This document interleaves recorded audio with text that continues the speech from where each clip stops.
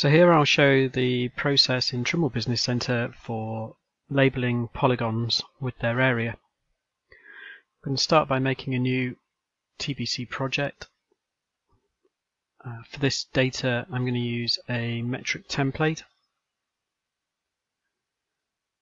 I'm going to drag and drop my feature code library into the project just because it's got all my fonts set up that I like to use, but that is an optional step. You can do this without having a feature code library in there first.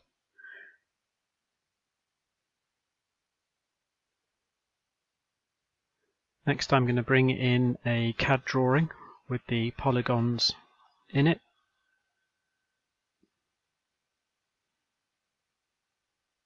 And there we are.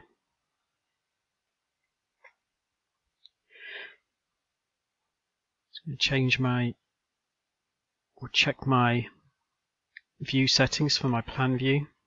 So I'm just going to change that to 1:200 scale.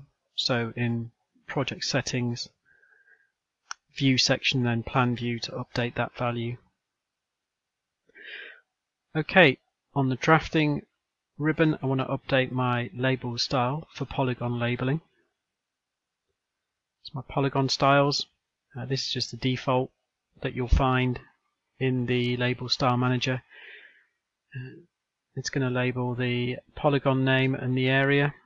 In this case, if I just want the area, I'll select the polygon name option and remove it. I'll pick an output layer for the labels to go on. You could of course create a new layer if you need to. Just a little tip: if you're inside that box and you press spacebar, it will open the dialog to create a new layer in the layer manager. Anyway, I'll close that. So text will be my output layer. Here's your font. So I'll go with a 1.8 MSS font set up in my library, and the gap parameter isn't appropriate for the polygon really, so we could set that to 0. Line spacing, again there is only one line, so the line spacing isn't going to hold any relevance. So this is going to go to, let's pick the area here. So the precision, go to the number of decimal places that you want using the option here. It's going to show meters squared suffix here, but you can turn that off if you wish. And I'll just go with center as the default position. So that's now done, set up, ready to go. And we're going to hit the polygons button on the drafting there. There's the style that we set up just a second ago called standard. It's going to go onto the text layer. You can again change that there if you want. You're going to use the multi-select option here.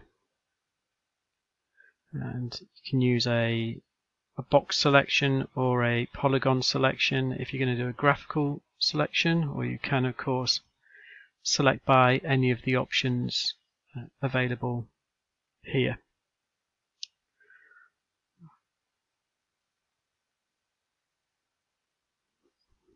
Okay, so just as an example, I'll do this area here. So I use a polygon selection for that. So to start a polygon selection, you left click and drag, release the mouse button, and then you can just click the left mouse button to proceed to finish your polygon selection with a double click.